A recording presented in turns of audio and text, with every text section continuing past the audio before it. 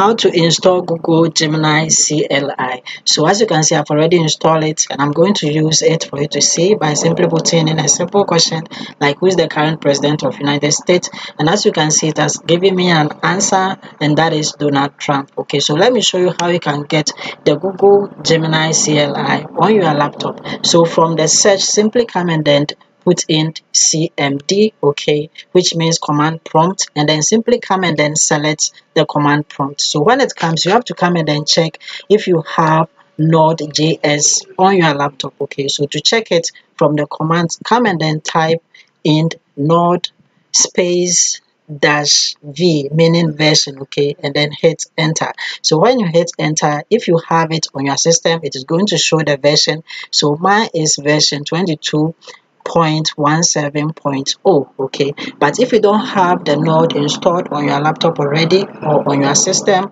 this is how it is going to be displayed. Okay, so let me show you how it's going to be displayed. It will say that node is not recognized as an internal or external command, that is operable program or batch file. Okay, so when this happens, it means that you don't have the node and then you have to install it. So I'm going to show you a simple process where you'll be able to install it. Okay, so let's get right into it. So all that you have to do is simply go to Google, and then from Google search, come and type in Node.js, okay, and then come and hit enter.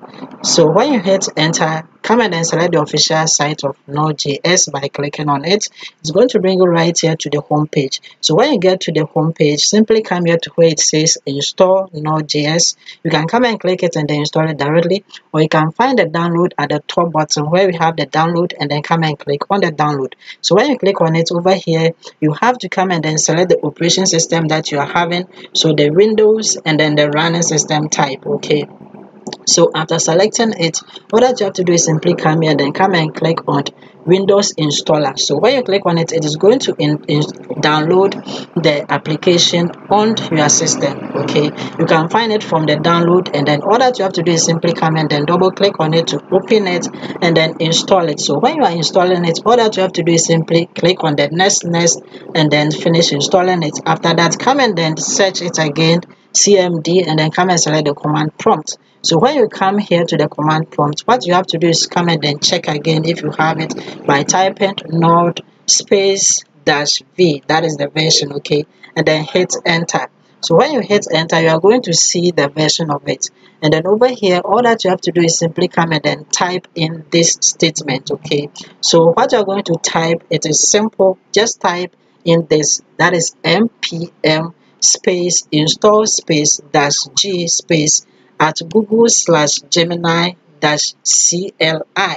Okay, just type in the exact same words just like this one. So after typing it in, all that you have to do is simply hit on the enter. Okay, so when you hit on the enter, it is going to run and then install Google Gemini CLI on your system. Okay, so let's do it, and then after finishing it, all that you have to do is to come here. So as you can see, it has finished installing.